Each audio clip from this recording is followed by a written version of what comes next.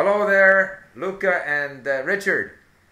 Hi, Steve. Hey, Steve. Now, you're both in Europe, and of course Europe is going through an economic crisis, so they can't afford much lighting over there, so you're both in the dark.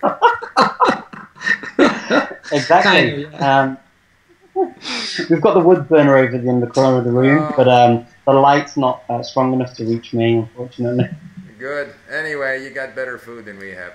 Listen, you were recently in Moscow, where I saw both of your presentations. I have to say that both of you have a very relaxed, engaging delivery style. Quite different from when we only see the sort of close-up of your head on, you know, on the YouTube videos. So I thought it was very well done. Congratulations. Thank you. I would like to hear a little bit about your experience in Moscow, what you're expecting in Budapest, and this phenomenon of I call it language-related travel or polyglot tourism. Okay, Richard, you want to go first? Dai, Lucino. Tu puoi. No, don't be bashful now. One of you. Luca, you're on my left. Okay, well, I have to say that the experience in Moscow was exhilarating. It was really great.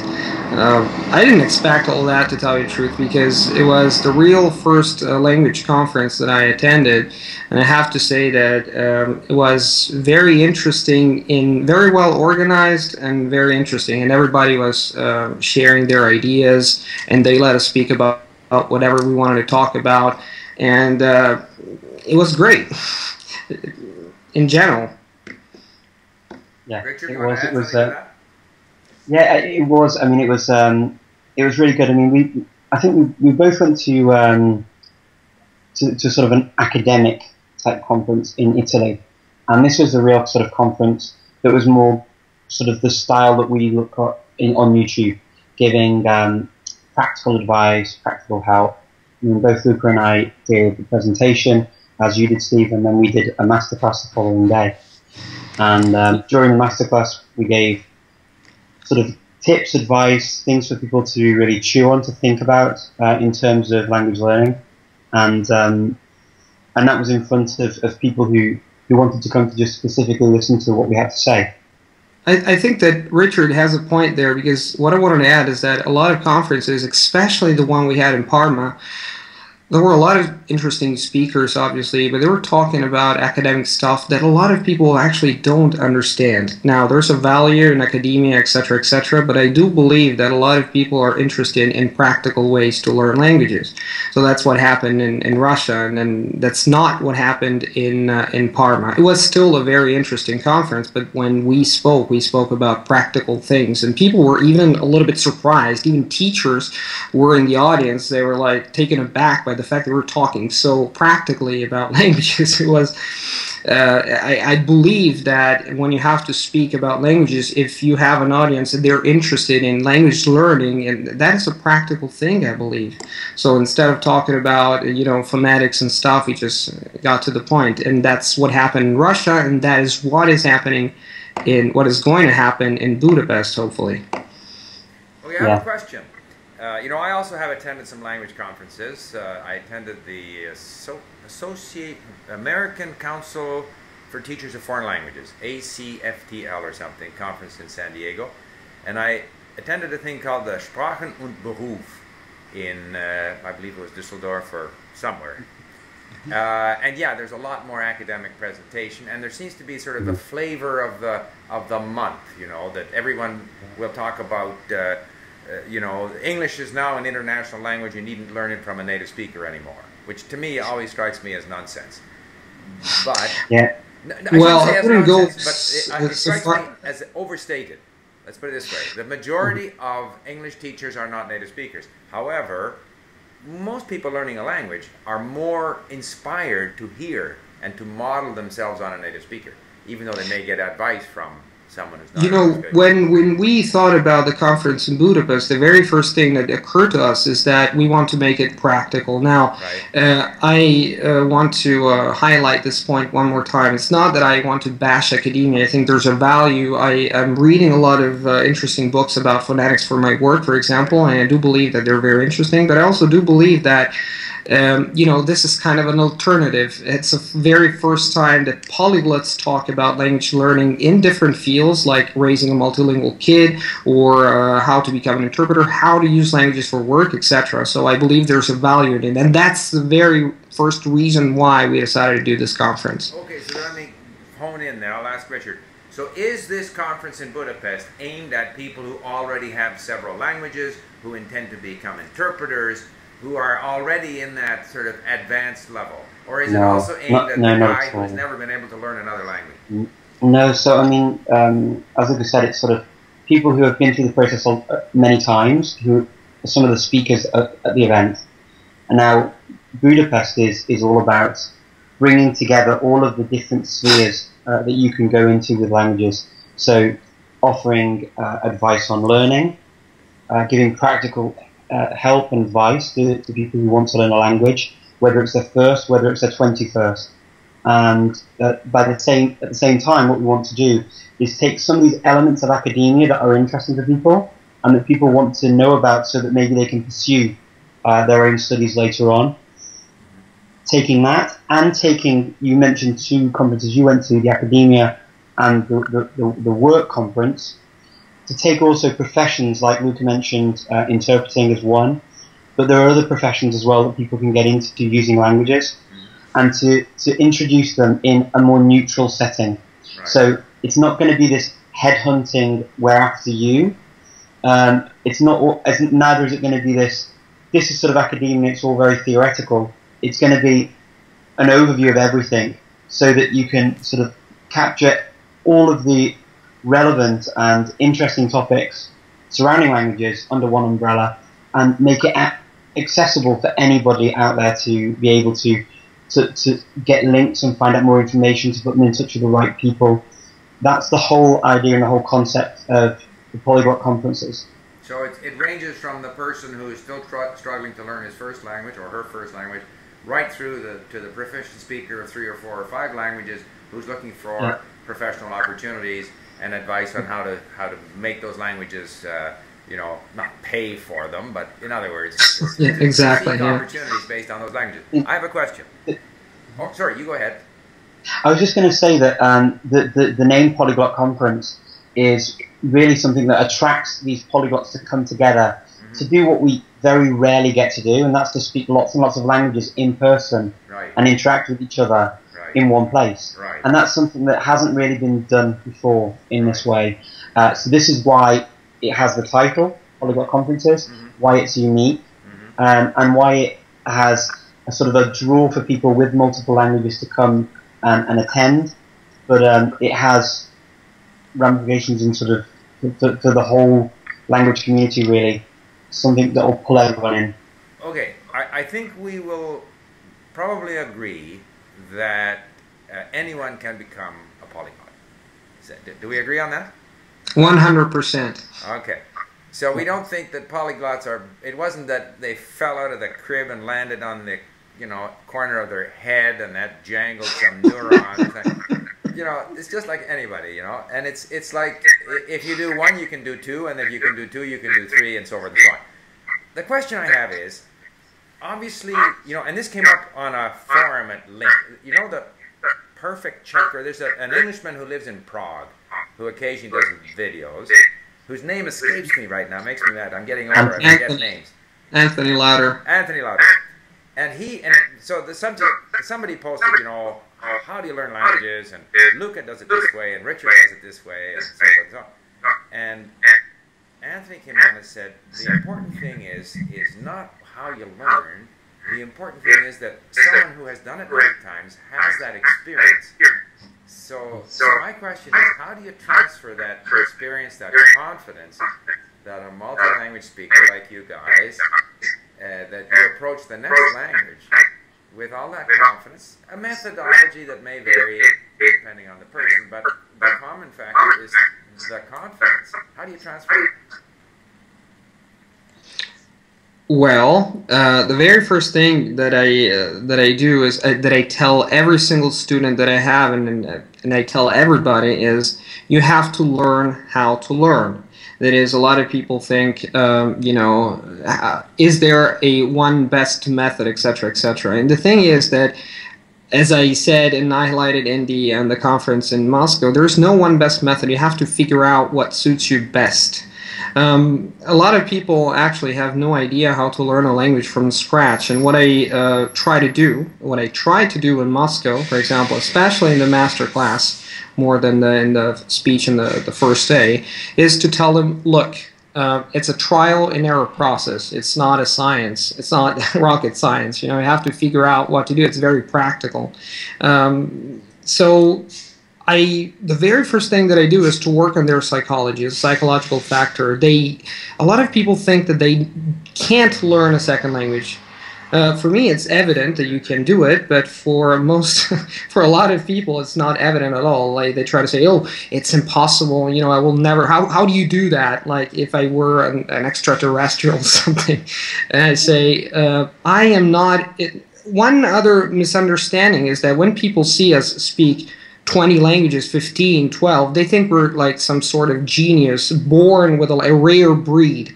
And that's absolutely not true. If you see people in Congo and Luxembourg, they speak 4 or 5 languages because there's a lifestyle. They do it because they use it. So what I do, for example, when people ask me, how do you keep so many languages in your mind? How do you keep them active? It's simply because they chose a job. And when it comes to speaking a lot of languages, you have to make choices in life, like everything. What I did, for example, is I decided to work with languages. I hold a degree in electronic engineering, and then I told myself, of course I could use languages at work, but if I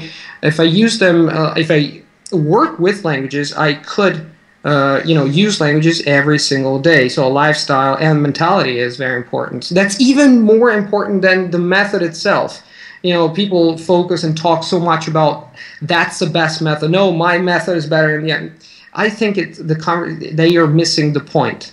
If we see the best way to understand this is that I am with Steve, Richard, Luca, that's the 3 of us. We all have different approaches, but we have a lot of things in common. So when a person is trying to get the best out of everybody, I think that they should look at the things that are common in in us. And I think we have a lot of things in common, even if obviously we disagree on some aspects of language learning, whatever.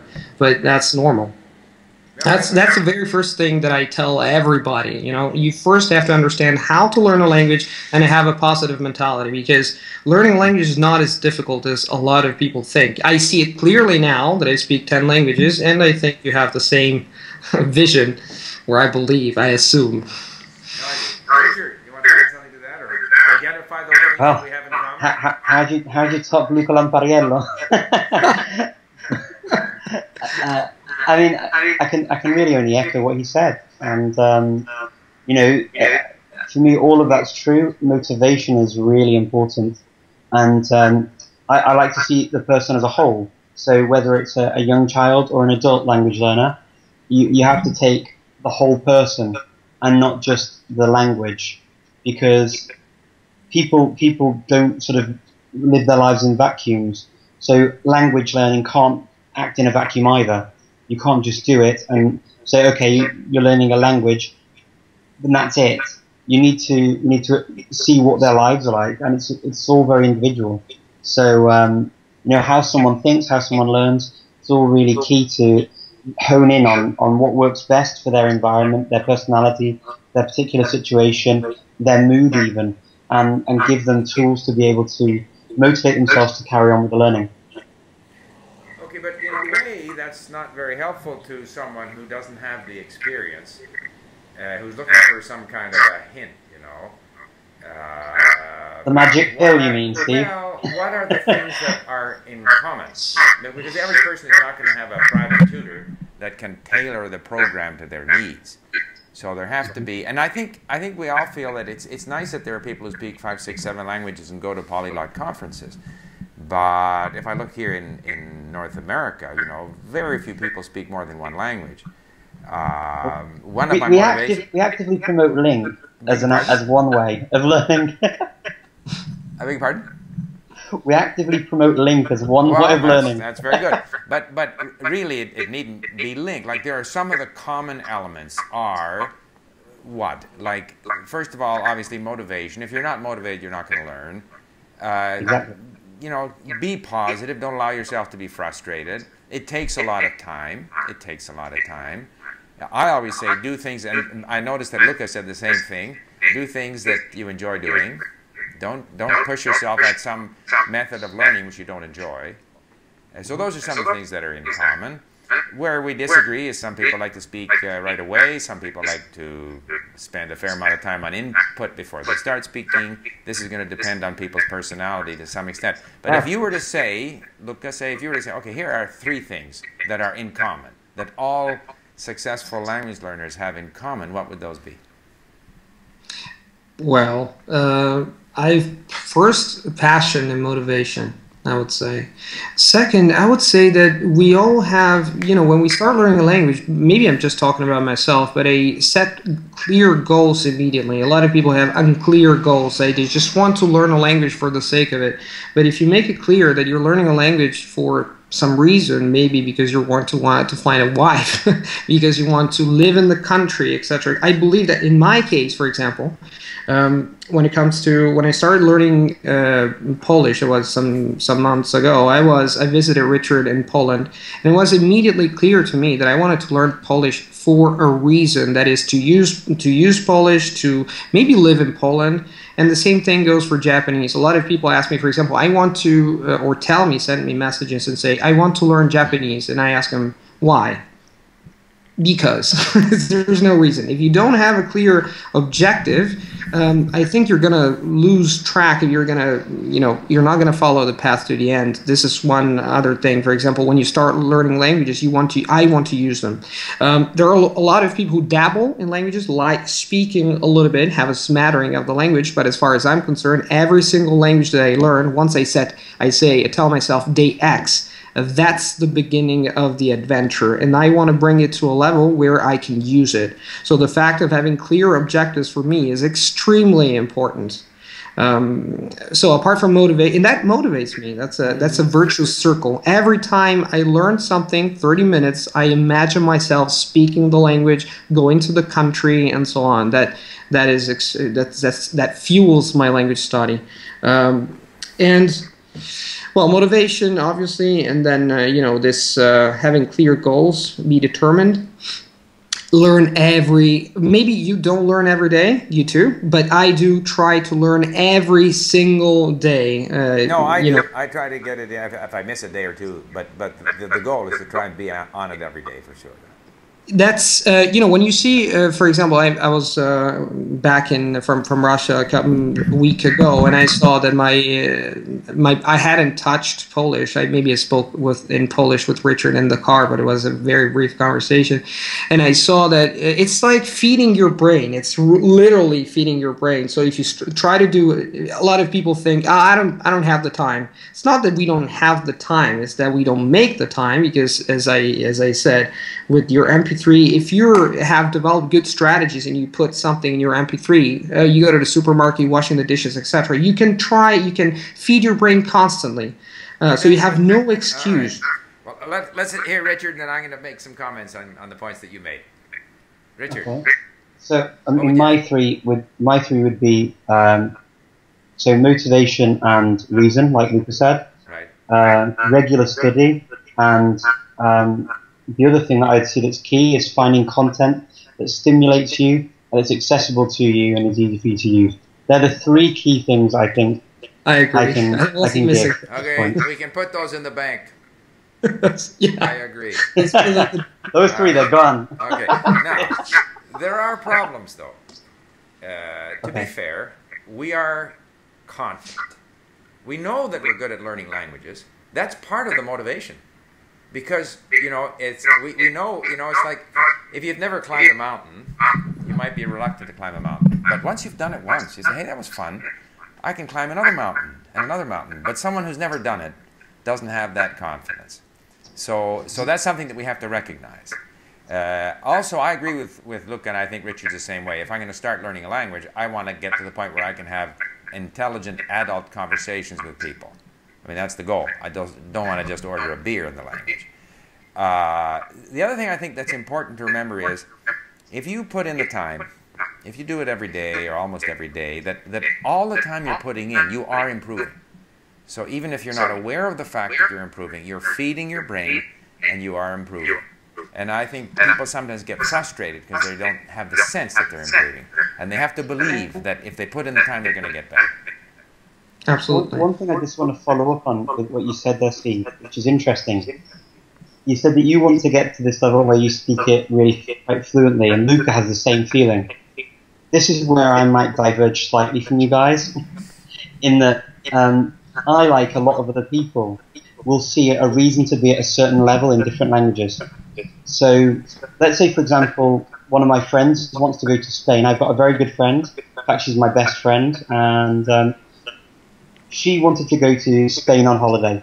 She picked up a book, and she started going through it enough to be able to go to Spain, order her meals, get around, do what she needs to do, get to kind of an A1, maybe towards an A2 level, and then that was it.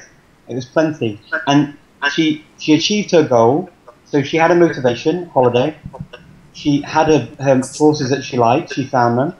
She learnt it to the level she needed it for the holiday, and she did it successfully.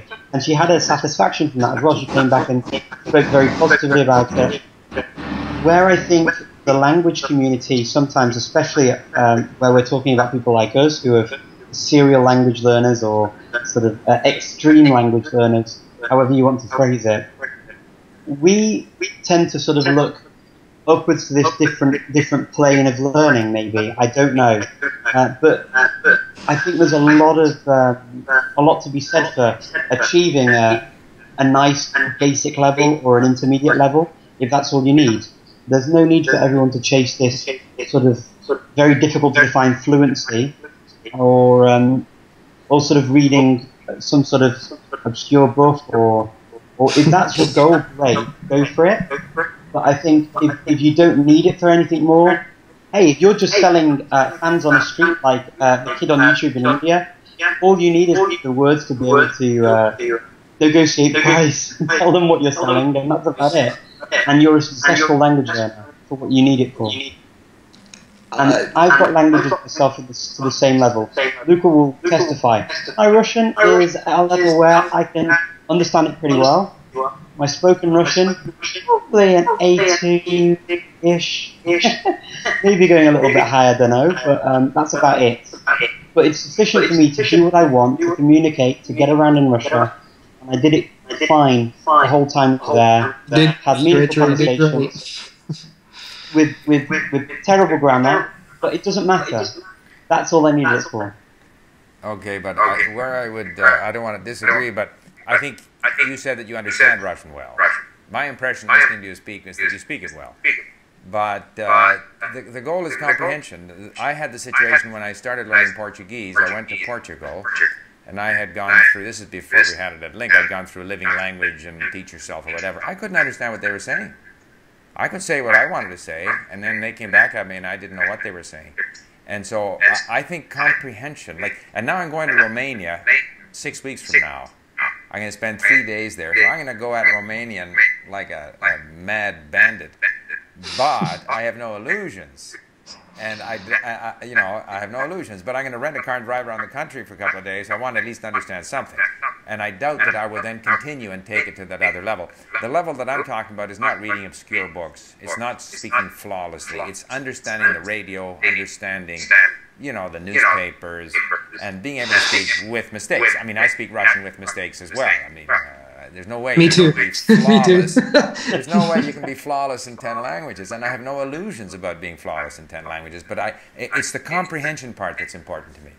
Well, I think that you are interacting with, for example, when I was interacting with Russians or when I interact with foreigners, I think that the very first thing, you're comfortable in a conversation when you can understand the other person. 100%. A lot of people focus on, for example, fluency. They say they constantly talk about speaking the language, but it so much happens that sometimes we can speak the language, but if we don't understand, communication is always bidirectional. You always interact with another person, and that's the reason why I believe that understanding is extremely important first. And I think this is also another point. A lot of people ask me, for example, maybe that's a trivial question. Why can I read text and I don't understand the radio? And I tell them, well, there's a few reasons for that, and a lot of people don't know how to build this comprehension thing, and I tell them, what you have to do is you have to listen. But I also believe that now, in the internet era, we have the possibility of reading what we are listening to, and that makes a huge difference, because I always tell them, look, when you hear the language, the reason why you don't understand it is simply because a language is it is like a waveform, and you don't have boundaries among words. There are no boundaries in real speech, in connected speech. But we see the boundaries because we have this mental lexicon. We see words because we know written words. But the problem is that when you start, my advice, I think it's sound advice, is to read and listen at the same time. You always make sure that you understand what you're dealing with. The reason why a lot of people give up, for example, is that they don't know how to choose interesting content and unintelligible content. That is, they don't understand what they're doing. And if you listen to the radio and you don't understand it, you're going to listen maybe for 5 minutes, and then you're going to quit. You're going to say, I don't understand this, it's not for me, I will never understand it. And understanding, like speaking, is an ability that you build up with time, but you have to know how to do it. And since we have no more excuses, because we can read and listen, for example, Echo Moskve is just one site. It's an incredible site. Incredible. Everything is written. You can see whatever you want, like Dimitri Petrov. Český rozhlas for Czech. Unbelievable. And even in, for example, there's ARD in German. You can watch a lot of movies, documentaries, all subtitles. You can do whatever you want. So you just have to know where to look for it. If you know, let's suppose you want to learn German, or let's suppose you want to learn Russian. Obviously, if you try to understand everything in Echo Moskve and you're just a beginner, you're going to fail, because they're pretty complicated texts. But once you get a smattering of the language, you can start, listening to it and look out for words, etc., etc. And I do believe that this ability that we have to use as adults, differently from kids at the beginning, we can actually use everything: mouth, ears, eyes, etc., etc. So why don't we take advantage of that? That's one of the most important things ever. People say, oh, you're doing multitasking. Yeah, I'm doing multitasking. I'm listening and reading at the same time. Especially because another thing which I consider interesting, I don't know about you guys, but I constantly see subtitles with my third eye. And the reason why, and I said that in a YouTube video, and the reason why this, I see subtitles, is that because I read and listen constantly. I always watch movies, for example, with subtitles, documentaries, etc., etc., and this creates a bond between the written words and sounds. Maybe my brain works differently, but I believe that our brain works more or less in the same way. So when people say, oh, he's a genius because his work, obviously there are differences. There are people who are more gifted for some things, but we all learn the same way. I always say the point is, if you speak your native tongue, you can speak any other language in the world if you want to. That's my point. Richard, any comments on that? What can I say? What can I say to follow Luca? I'm lost for words. Let me ask you a question then. I was in Mexico with the Mexican polyglots, very enthusiastic bunch. Wherever I've traveled, there is this tremendous enthusiasm. How are you going to mobilize this enthusiasm? What are your plans with these different conferences or other activities? How are you going to mobilize the enthusiasm, first of all, amongst the polyglot community, wherever they're located, Japan, China, Mexico, you name it? And B, how do you allow this to trickle down to your average person in London or in Rome who only speaks his or her native language?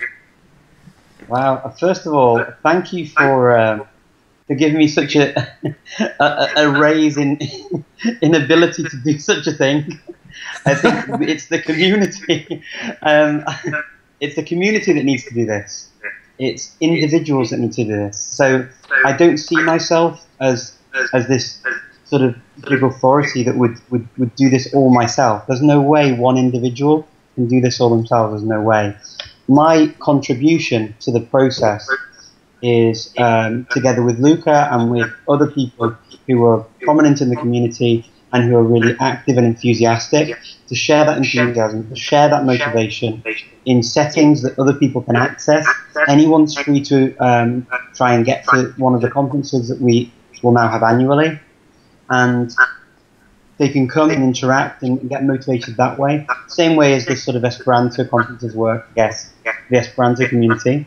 So from that, what I'd like to see are more groups of people getting together locally as well, feeding into things like the LEI, the Language Exchange International, and getting recognition with them, getting more of what they do out there to the wider audience. And that's how you affect the local level of how people learn languages or support the language learning process.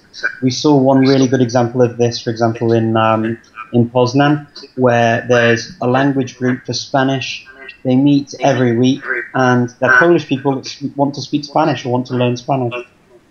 And it's organized by a school in the very center of Poznan, the Buenos Aires School for Spanish.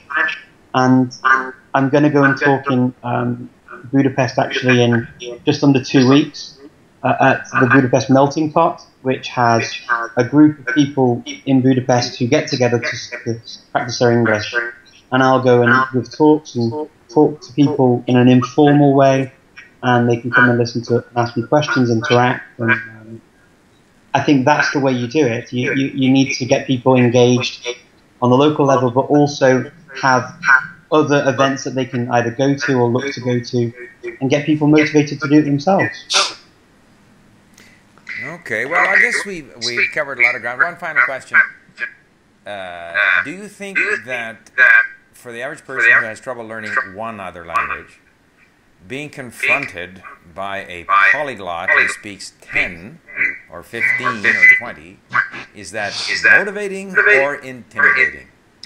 Well, a lot of people tend to compare themselves with others. And that's, I think, a very, it's a blunder, it's a mistake, because I think they have to compare it to themselves. If you compare yourself to Tiger Woods, do you want to play golf, then, well, you better not start playing golf. You better do something else. I believe that everybody is different, and if that person compares with me, they're comparing apples with oranges, for the simple fact that I find myself in different conditions, I have a different life, etc., etc. So even when people compare polyglots, they're comparing apples with oranges. I believe that the very first thing you have to do is yourself, look, it's about personal growth. When you're learning a language, you do it for yourself. You don't do it for the other. So you have to look at those people who made it, who learn a lot of languages, and tell themselves they don't have to be role models. They just have to be people who can inspire you, take the inspiration, and then you just start working on yourself. That's I think this thing of comparing, it creates envy, creates a lot of problems and negative energy that actually hampers people from learning languages. People are constantly worried about being judged on YouTube. For example, there's a lot of people I know personally who are exceptional. They're very good with languages, and they never wanted to start a YouTube channel because they fear that they're going to be slaughtered by other people. So I think that 90% by the odd one. On a positive note, I have to say that the community is very friendly. For 90% of, there are some weird individuals out there, but for the most part, I think that we all support each other, and that's the very. And I think that when we thought about this conference. The polyglots, if you want to call it this way, we're not there to educate the audience. We are there to interact and share. That's very different. I have a few friends coming who are linguists or like people who speak a lot of languages, and they want to interact. They're not there to be, educated by the experts, and that's a very important point. Okay. Richard? Well, I do we motivate or intimidate? I can speak from experience of what I've heard back, some from feedback. Of course, like Luca says, there are going to be people who will have negative feelings, maybe from their own personal situation that they don't feel adequate. I really try to discourage people from feeling that way. I think that it's not helpful, and everybody's got their own things that they're good at, and languages is always it can always be an add-on. So what Luca, you, Steve, and I have done is learn a number of languages, which, let's face it, for most job requirements, is completely unnecessary. It's completely unnecessary. In practical terms, you do not need to speak for work, or most times as well, 9 times out of 10 for your life, you don't need to speak more than, say, 5, 6, 7 languages maximum. I mean, even if you're living in the center of Luxembourg and you've got your 5 languages, and maybe you want to translate Dutch, so you picked up an extra one, you don't need any more than that ever. So once you've got over this sort of 6 languages, I think you're getting into the realms of, okay, but this is... 6 languages is already up there in the stratosphere for most people. It is. Most people struggle with one new language. Yeah. What my point is that comparing to us is completely pointless, because there's no actual real use for it in terms of what you can do extra than you can do with an extra few languages. That's the first point I'd like to make. So someone comparing themselves to me or to Luke or to you is, for me, totally incomprehensible. It's an extreme. It's like extreme sports. And we don't get anything particularly from doing that, per se. It might be a nice benefit for a company if you work for them to have the extra language, but it's never a prerequisite. The next thing I'd like to say is that if people feel demotivated, then it's normally because of that reason, that they feel this negativity because of the level at which we're learning languages, the amount of languages. And that's normally where the negativity comes in my experience. But on the whole, many people I meet say, after speaking to you, I really want to learn a language now. And I've had that said to me countless times, Steve. Not just via Facebook, not just via YouTube, but in person. And people have actually picked up books and started learning. And I've seen people become fluent through that period of time. One of my very good friends in Skopje, he always said, oh, I'm terrible at languages and terrible at languages. And he, through me, has found materials that he can use that work for him in his busy schedule. He works in a different place. He has to travel a lot. And I've introduced him to ways in which he can learn languages and access materials. And now, because of that, he's been doing it regularly for over a year. And he's really making progress in his studies. So, no, I don't think it has to be a negative thing. I think it should be a positive thing. But I think the mindset of the individual needs to be there. And I think that the determination and motivation is probably what's lacking, not as more than this sort of who we are and what we do. I think that's...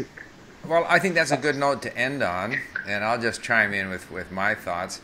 And I go back to what Luca said at the very beginning, that the presentation that both of you made in Moscow was based on very practical considerations, not theoretical, not academic considerations. And I think that the majority of people who hear about us or watch us on YouTube or talk to us, in fact, are encouraged, because we tell people it's a lot of work. It's, there's a lot of time involved. You have to commit. But the process itself is not difficult. It doesn't require the mind of a nuclear physicist to do. I mean, anyone can do it who is willing to do what we've done. And if we speak a lot of languages, it's because we put a lot of work into it. Like, I don't know many people who have put as much work into language learning as I do. So I think probably most people are encouraged.